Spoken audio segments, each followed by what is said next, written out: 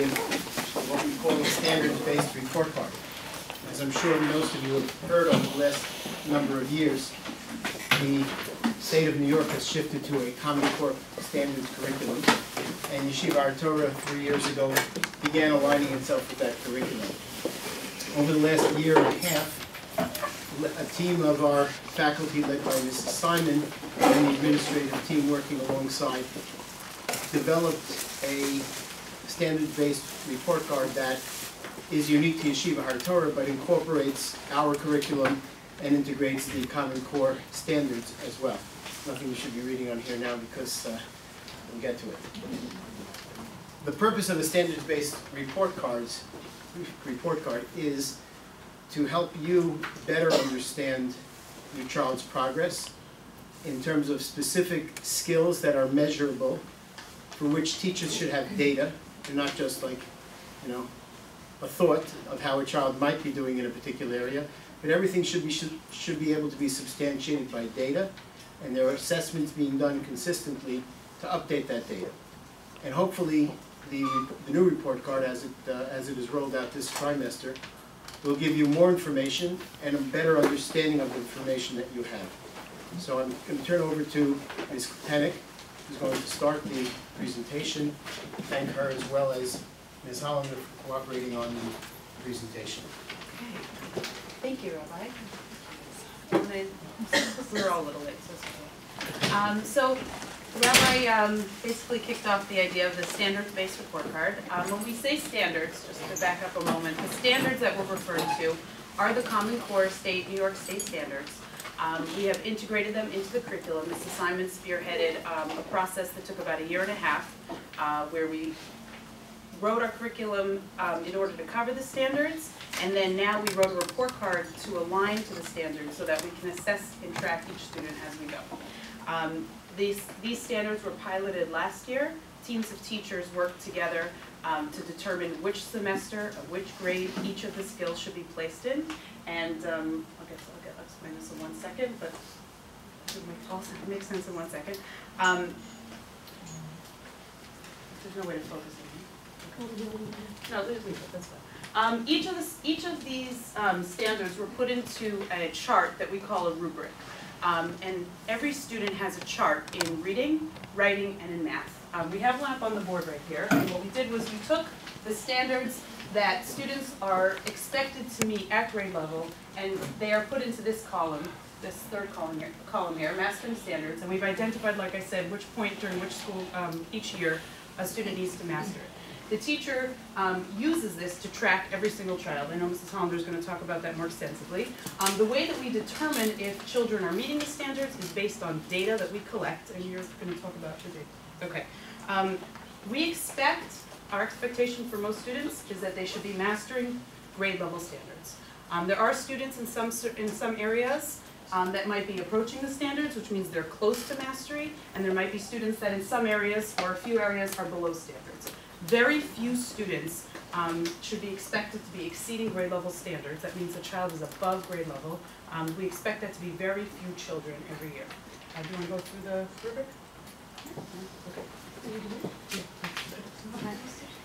So as Ms. Kletenik was saying, teachers receive a rubric for each and every child in their class, one for reading, one for writing, and one for math.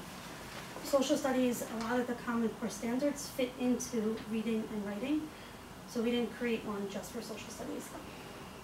This is an example of what a child's rubric will look like for writing. When we talk about writing, it's not just, oh, what does the teacher feel about how this child is doing? The teacher has data, as Ms. Kletenik mentioned. There are writing assessments, and not just the final copy, but the whole process of writing is collected and is analyzed.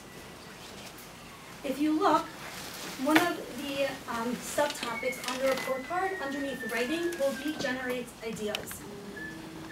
So what is generates ideas? It means that if you're mastering the standard, that means that you are on grade level for mastering the standard. You can generate ideas with guidance and support from adults for writing. Specifically, this is a 3rd grade. Specifically in 3rd grade, they're working on persuasive essays, stating an opinion supported by a list of reasons with concluding statement. If a teacher can see this standard clearly in your child's writing, the teacher would actually highlight this box.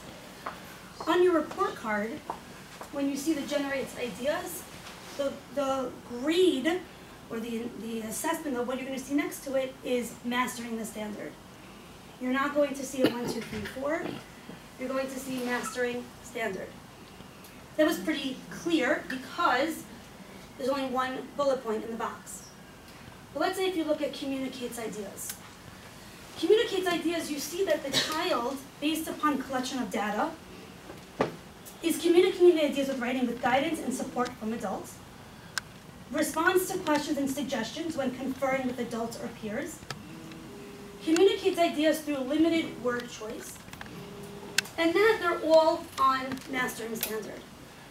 But the standard of inconsistently revises writing as needed for clearer communication using linking words and phrases, that the child is approaching standard. So the question that a teacher asks is, well, where does the child fall? Where do you think the child falls? Excellent. Mastering.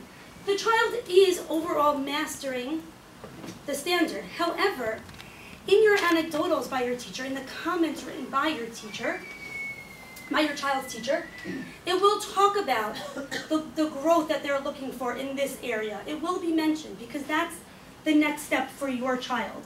How the teacher is going to help your child have all of these highlighted by the next report card. If you can just scroll down.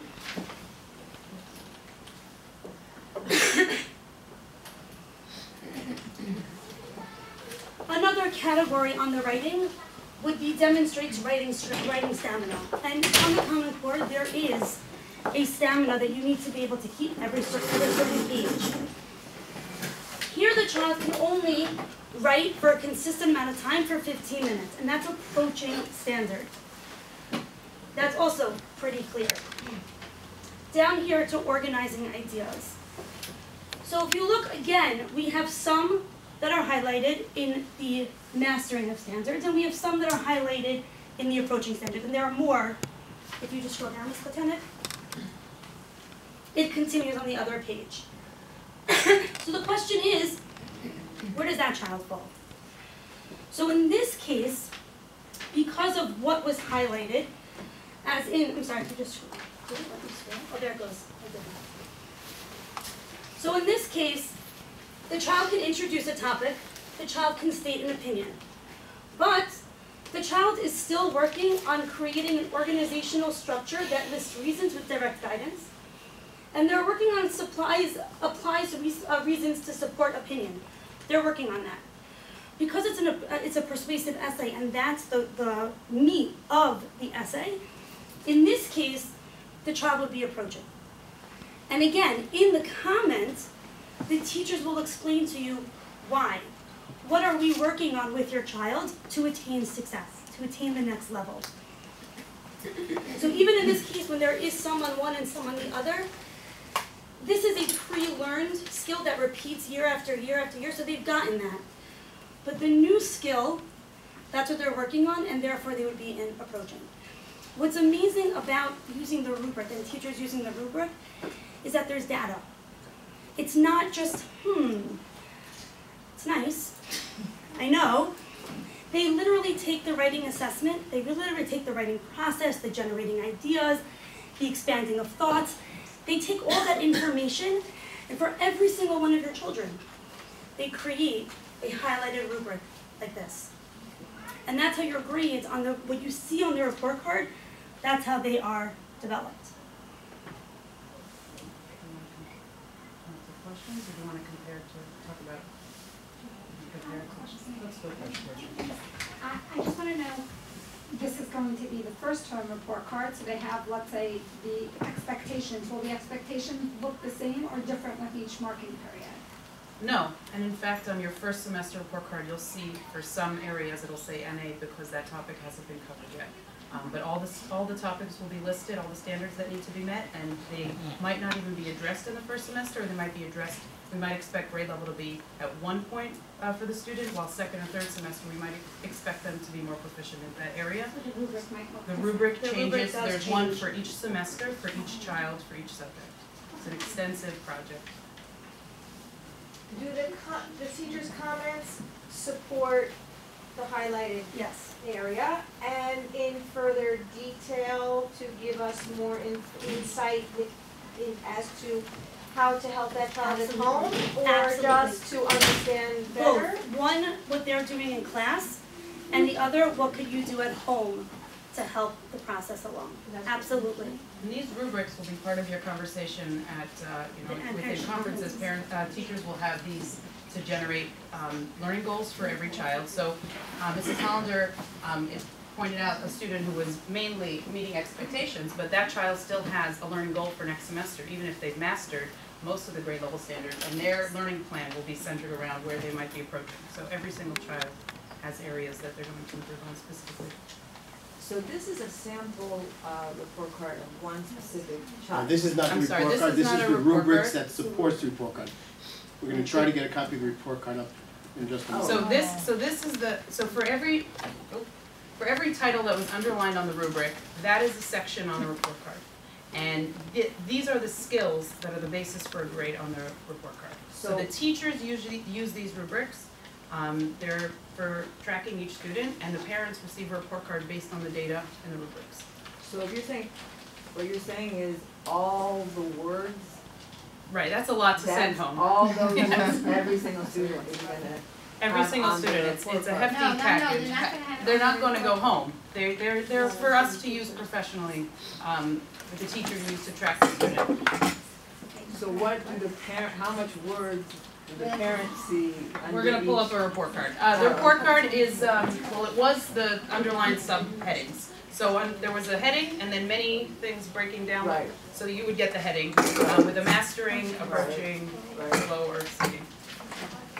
I'm just wondering, what would make a kid exceptional? You said like very few kids are gonna get that, and I'm not saying my son is, I'm just saying, what would make him exceptional? So we have to imagine what that looks like, even in this room. It means that there's a child who is performing above grade level, which means their essays are written above grade level.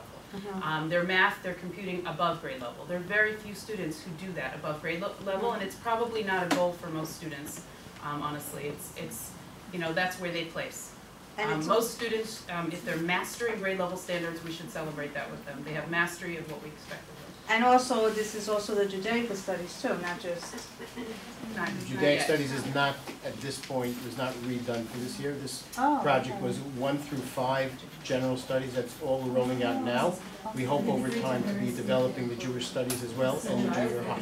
This was first, an initial project for first and fifth grade general studies. Yes. Okay. Where does this come from? Good question. The Common Core standards are the main headings, and we break down what a child needs to do in order to achieve those. So they provide this format exactly? No, not the Or format. you put it together from everything that they? We wrote a curriculum around the standards, and then we listed the standards on these rubrics, broke them down, and put those standards on a report card. And the standards you see are being met.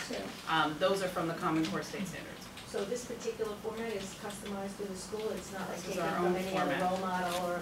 I mean, Mrs. Simon did extensive research in the area, and we came up with something that works for our Torah and is based on, I think, best practices.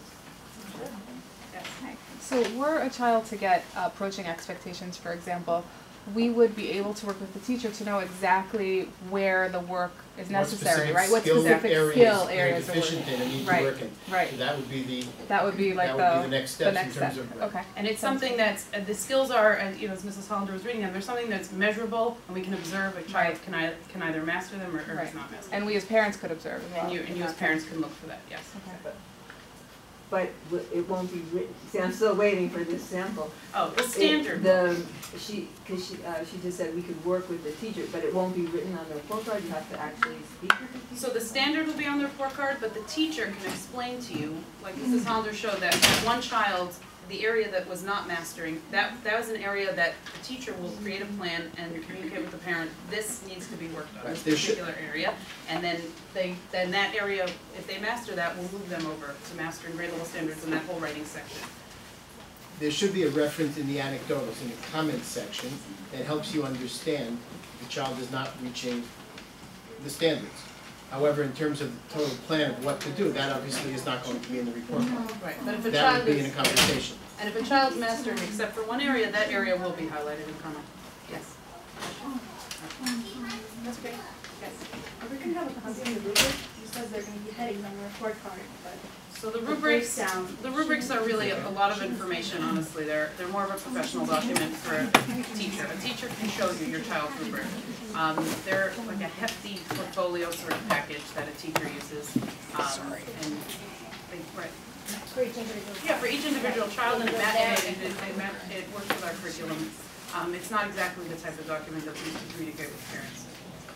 But you are welcome to look at your child and to come to schools. Other questions? Should I move this? Yeah, I think I know, because the teacher already started entering, Grades. and it looks different when you print it out than Okay. what's on the computer. So we're going to print a hard copy, and And I'll just wait we'll out have the copies, hard copies of the sample report card in the lobby, so that by the time you leave today, hopefully you'll be able to pick up a copy if you'd like to see it. Okay? We have a green sheet that we prepared with frequently asked questions about standards-based report card, especially tailored to Yeshiva Har Torah. They're green. You can take one on your way out if you. Yes. will our children's report card be ready after the process? Yes, intentionally. Intentionally, the plan here is that the first conference is not about the report card, it's about the child. So not to focus specifically on why did my child get this as opposed to this. You get a chance to do that the next parent-teacher conference, the second one. It's to open up a dialogue. You'll bring that with us. Oh, we're not taking the report card? No, they're gonna have Let them out. Let them out.